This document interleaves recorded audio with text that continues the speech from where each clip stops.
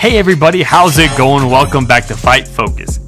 And for today's video, we will be covering some of the most creative knockouts in MMA history. Also, shout out to Swagonometry for giving us the video recommendation. Who doesn't love a good knockout?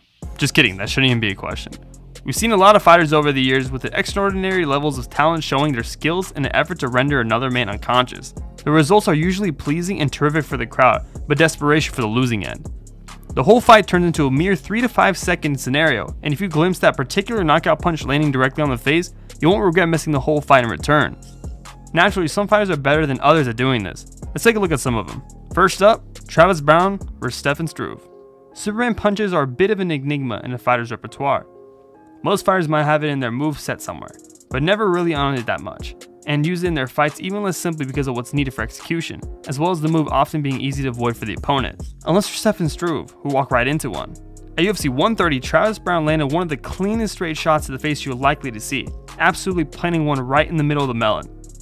What makes it so special is the fact they're heavyweights. The big boys aren't always known for their speed and agility in the cage, but Browne came out of nowhere. In a split second, he spotted Struve's forward movement, hands open, and then before he could even blink, he leaped up with the left foot and absolutely dropped him. Such speed and timing is usually reserved for the lighter divisions, but this is all class from often underrated Browne, and a name listed in our list. Next up, on to Jorge Masvidal vs. Ben Askren. Jorge Masvidal's jaw-dropping KO of Ben Askren has been officially clocked at 5 seconds, but he was out in 2. The time it took for his knee to become best friends with Askren's face. Jumping knees happen, often from the clinch, as do running knees, but never was there a knockout like this, ever before. Over before you knew it had started. Even John Anik was only halfway through the opening sponsorship plug when Joe Rogan interrupted to belt out his trademark yell. Fight clock is brought to you by Modelo. There was just as much skill involved as there was luck. Masvidal did practice sprinting straight at his opponent with a knee, but if Askren didn't duck into it or move his arms out for a takedown, then it might have ended very poorly for the Florida native. There was a lot of power, timing, and skill involved, with the rushing your opponent's style of opening to a fight often too big a risk for a fighter in the opening seconds, and finish inside 10 seconds of any kind is hard to come by. A flying knee knockout isn't that common either. Putting them both together is about as unique as it gets. Who's up next? Next we have Edson Barbosa vs. Terry Edom. Edson Barbosa is a serious legend of kicking. He loves to kick. He loves to finish with kicks. He would throw those legs around you all day if you let him. We're talking about a guy who had finished fights via head kick, body kicks, and leg kicks 3 times. That's right, he pummeled and destroyed a fighter's legs so badly that they had to give up and take the TKO loss on 3 separate occasions. You get the point. His best, however, was reserved for poor Tommy Edom. After going low with the leg kick, Barbosa took a couple of steps back, watched Edom's head drop his hands, then produced one of the cleanest and creative head kicks in MMA history, sinking his heel into the jaw for the first wheel kick finish the UFC has ever seen. It was as beautiful as it was destructive. Edom dropped to the floor, was made better by Rogan's commentary timing. Fighters like JDS and Vitor Belfort had utilized the spinning wheel kick since, but nothing like the day Edson Barbosa dropped jaws in the cage and in the crowd. This is probably one of the most cleanest kicks you've ever seen. Up next, Shoni Carter vs. Matt Serra. Coming to the thriller, Shoni Carter vs. Matt Serra.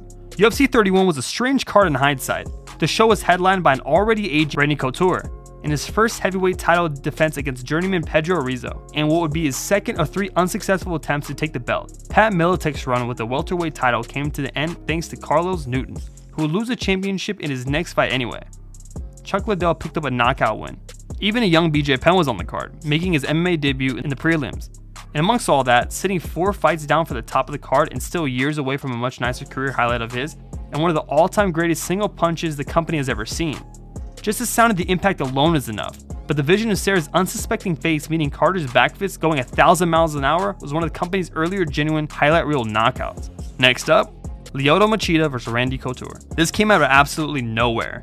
Not quite the jaw-dropping highlight that legend Randy Couture was hoping for or deserved to the end of his career on, but when he came across Brazilian magician Lyoto Machida at UFC 129, few could have expected to see such a moment of brilliance in the cage. Machida's unique style was on full display here, slightly adjusting the more traditional front kick into that of the crane kick, most famously known by the Karate Kid film in 1984, and it paid off. Couture barely had time to react to Machida's subtle skip and hop off the left foot before the right came up and straight through the gate, dropping the former champion instantly. The natural was incredibly pushing 48 years of age, and expectations weren't high for this fight, despite coming off the back of 3 straight wins.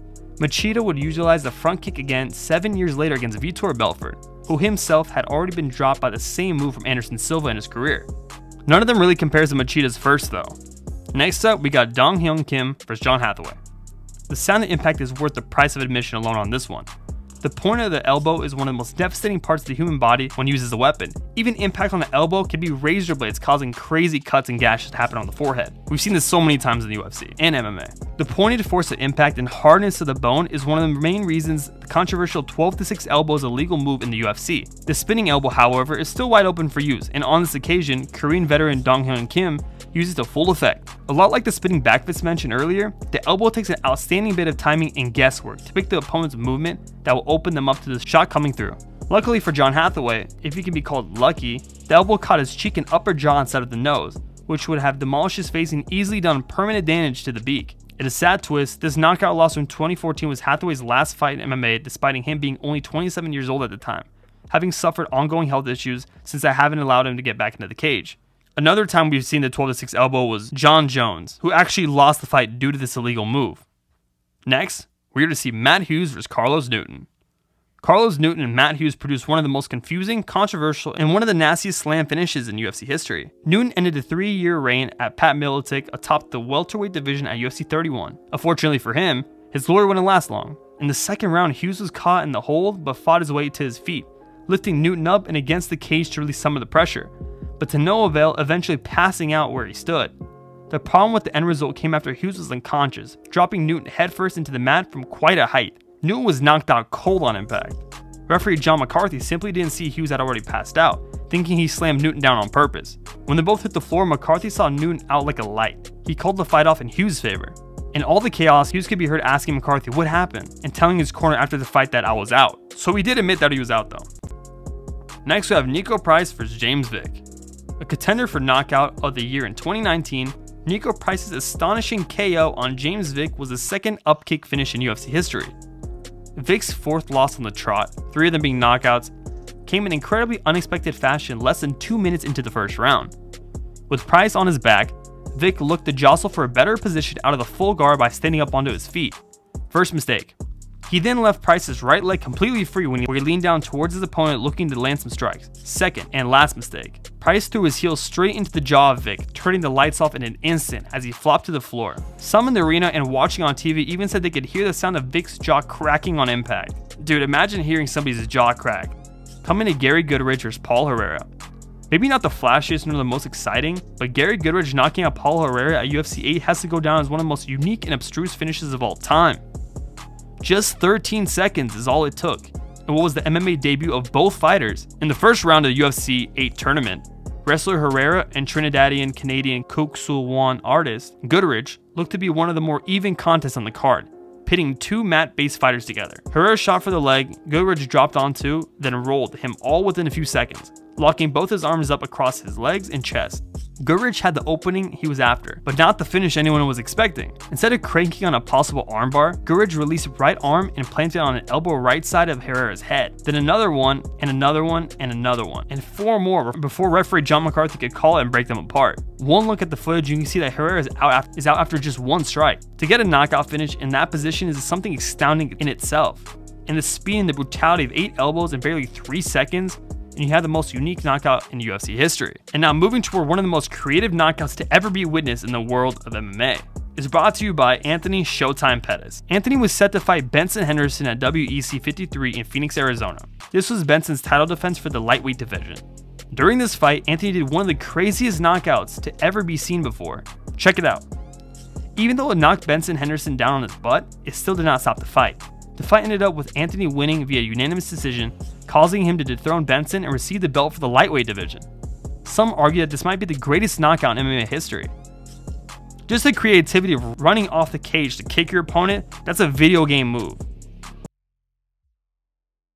Alright MMA fans, thank you so much for sticking around to the end of this video. If you enjoyed this video, please give it a like, make sure to hit the notification bell, and don't forget to subscribe if you're new. Also, don't forget to comment below what video you want to see next.